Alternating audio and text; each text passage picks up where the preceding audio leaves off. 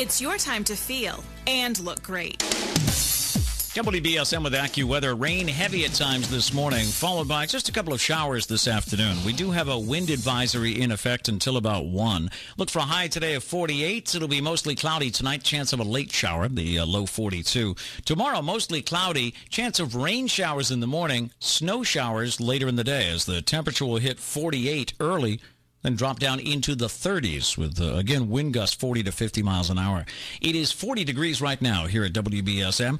Derek DaCosta's in the studio with us. He's a personal trainer from Mattapoisett, and we welcome him as it's a new year. Everybody's thinking about maybe a new look and such. Derek, good morning. Good morning.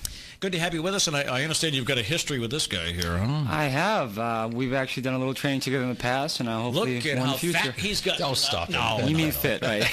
Look at that's right. Definitely, and like I was talking about this earlier, I said I may not, we still don't train together, but I still, some of the things that you taught me when we were training together, I use whenever I exercise. Absolutely, and that's the idea, is to get tips that you can use for the rest of your life. Now, recently you were on Fox 25. I did a segment on something called Become Your Own Gym, which is a system that I've developed to help educate people on how to train in their homes or in their office or when they travel, or even in the gym itself. And the idea is to not utilize or focus on necessarily props, but yourself and utilizing the environment around you to get the training that you need. Meaning that you can get a stretch using a chair, a stairway, a doorway, and utilize those things as visual icons to remind you to stretch or exercise, as opposed to a treadmill or a set of weights necessarily. Not that that's bad for you, but I think that if people utilize visual anchors such as stairs, chairs, or doorways, that's going to be more repetition to condition that program into their mind so that it becomes unconscious behavior, it becomes a part of their pattern. Now, how did you get started? Were you always active and physical? I got started as a young kid as a means to get some certainty in my life. It was a challenging part of my life where there was a lot of uncertainty, to say the least, and exercise was my escapism. It was a way to get certainty and make me feel confident to move forward with a purpose in my life, and it really has changed my life as a result. Excellent. And so you just get into fitness. Did you go to a gym, or what did you do? Well, initially, when I started with fitness, I think I started in as everybody does, probably in school sports, and I didn't do very well. In fact, I failed miserably. I tried out for the soccer team, didn't do very well. And that kind of motivated me with that failure to step up and do something about it. And so I started incrementally develop my physicality along with the mental muscle, which is the most important thing, the confidence. And it was a slow step-by-step process, which is what I recommend for all my students. Not to do it overnight, but a long period of time so that it becomes a part of your core identity. And I believe that if people believe it to be who they are as an identity, they will never stop doing it, as opposed to a short-term, 1 month, 3 month thing. I was going to say, with New Year's resolutions, we read yesterday that most of them are already starting to fail.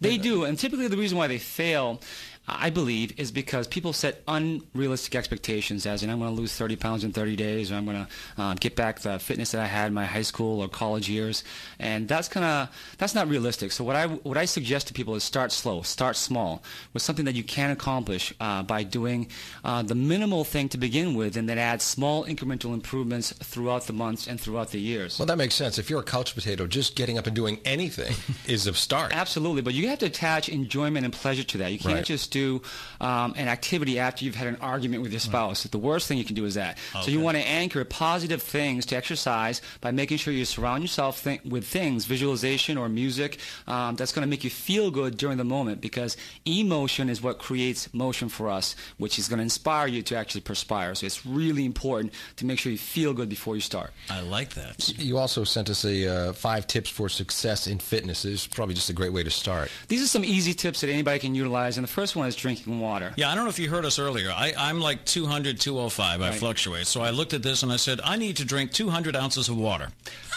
No, not 200 ounces. I would say the average is, I recommend, is about a half an ounce per pound of body weight to begin with, which still may be a lot. So I would say if you drank a bottle of water a day, maybe add 2 bottles the next day, and then 3, and then eventually work up to that number. But the more hydrated you are, the better your body's going to function, the better your immune system's going to improve, the more likely you're not going to get sick, the faster you're going to recuperate, the better your brain works. Everything works better with hydration. And in fact, most dysfunction with your immune system is somehow correlated with dehydration or lack of nutrition. One of those two things. And, I find that interesting because we just talked about, later on this hour we have an interview with somebody who's talking about, people that don't get sick. Yep. And I had mentioned that I don't get sick that often, and I drink a lot of water. That's a key component. And that's one of the things I think is part of the reason. Yeah, absolutely. What else is on your list? Well, the second part is what I mentioned, the nutrition, is eating greens. What I mean by that is eating foods that are denser in nutrition, what's called phytonutrients. So ideally you want to eat live foods, as in vegetables and fruit, before you get packaged foods, because they tend to have more nutrients, vitamins and minerals, and enzymes that your body actually needs to boost your cells to improve your immune function or functionality in athletics. Now, you also mentioned how we should start simple, and one new change per day? One new change per day. I have a rule that I use off a word. It's a Japanese word called kaizen, which means incremental small improvements.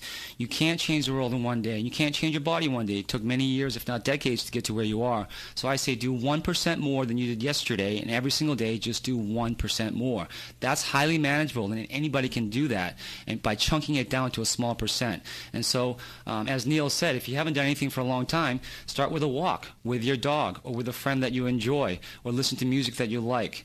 The worst thing that you can do, which is tip number 4, is develop a poor team. And what I mean by developing a team is making sure that you're surrounded by people, places, or things. Typically, I like to use medias, books, videos, or audio tapes, because they give you consistent positive reactions, as opposed to people are not so consistent. But if you choose to have people around you, make sure those people are inspired and already doing the things that you want to be doing in fitness, as opposed to recruit the guy down the street that's unmotivated, that hasn't worked out, and you've got to drag that guy out of bed to go exercise with you. I hate walking. It's cold. Right. Don't get a ball and chain. Make sure that you get wind in your sail of success by having somebody that's already got what you want, pulling you up to their level. Now, I like to walk because of knee issues and things like that. I do the low impact, so I should try to every day make it a little longer? I think more important than making it longer is make it more enjoyable, making sure that it's pleasurable. Okay. So perhaps, you make sure that you have the favorite songs on your iPod, or you're thinking about your next vacation with your family, or you get that friend that you really enjoy having conversations with and have him or her with you. So don't dwell on like work or any of the negative things while I'm having pleasure. Me time. I mean, life is all about pleasure and pain, getting more pleasure and avoiding pain. So people typically work the wrong way and start thinking about working out as painful. It's work. Well, if you think of it that way, as opposed to an escapism, a way to get certainty, a way to get pleasure in your life, then chances are you're not going to do it for very long. So make sure you have fun when you do it. Now, what is Kikfit? Yeah, you're involved with Kikfit. I have not heard of this. It's a division of my company that I have, and Kikfit, it basically is a total body workout that I've developed, where I combine a little bit of the cardio, kickboxing, the boot camp, the body sculpting, the yoga, a little bit of everything, and the best parts of each to make it a complete class, so that men and women and their families can also take part of that and enjoy the process. Now, you hold Kikfit classes where? I have Kikfit classes in Mattapoisett at the Knights of Columbus at nights at 6 p.m. and at Kaleidoscope Dance and Gymnastics at 9:30 a.m. on Monday, Wednesdays, and Fridays. The schedule is posted on my website, which is becomeyourownGym.com. People can check out the classes.